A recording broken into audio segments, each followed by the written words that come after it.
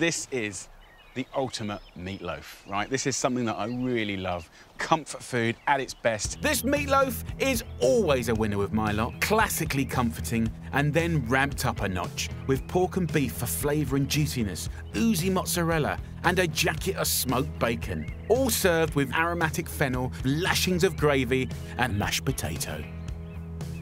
Okay, first job. It's super simple. Let's get the veg cooking. Throw a swig of olive oil into a large pan. Tear up some fresh sage and rosemary, then add 2 chopped onions and 2 carrots to make a rich veggie base. Just a little bit of seasoning. Slowly fry that on a medium-low heat for about 20 minutes, 25 minutes. Let it caramelise, let the flavours sweeten and really intensify. Then we'll let it cool down, and then that will go in the meatloaf, and it will make all the difference. Next up, fennel, the surprising star ingredient. I'm using 4 medium bulbs, sliced into wedges. As you slow cook them or roast them, they just become sweet and savoury and have depth of flavour. Absolutely beautiful. Lay the bulbs in the bottom of a roasting pan. Add a few chopped fennel tops for extra flavour and season and drizzle with olive oil. Give it all a good toss and then roast in the oven for 30 minutes at 180 degrees Celsius, which is 350 Fahrenheit. So, the fennel has been roasting. That's looking very nice. This has cooled down, right? And it's lovely and sweet and gorgeous. So let's make the meatloaf, okay? And meatloaf can be made out of any blend of mincemeat, but let's get really into it. This is what makes it good or great to incredible. For the best flavour, I'm using 1 kilo of pork shoulder and 1 kilo of beef brisket. Add your cooled down veg and 200 grams of breadcrumbs to absorb the juices and give the meatloaf lightness. You all right? Yeah. Do you want to do some cooking? Yes. Crack in 2 eggs, 2 teaspoons of whole grain mustard, and then, to take this meatloaf to the next level, tear in a ball of creamy mozzarella. We've got the seasoning and the veg, and the breadcrumbs soak up all the fat, and it's juicy and delicious. But then you get these little bombs of mozzarella that are gooey and sort of just gorgeous. With all the elements added, it's all hands on deck for the mixing. Points for keeping it in the bowl. I know this is a problem for you. Keep it, in the bowl. Make sure that all the ingredients are evenly distributed so that every bite will be layered with flavour. Once mixed, form it into a loaf shape and lay it in your dish of half-roasted fennel. Now, we want to do more. We want to add more flavour. So grab the bacon, please, buddy.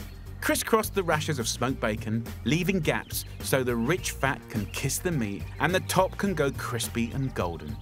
Then, to keep it nice and juicy, wet some greaseproof paper, cover and tuck it into bed. Night-night.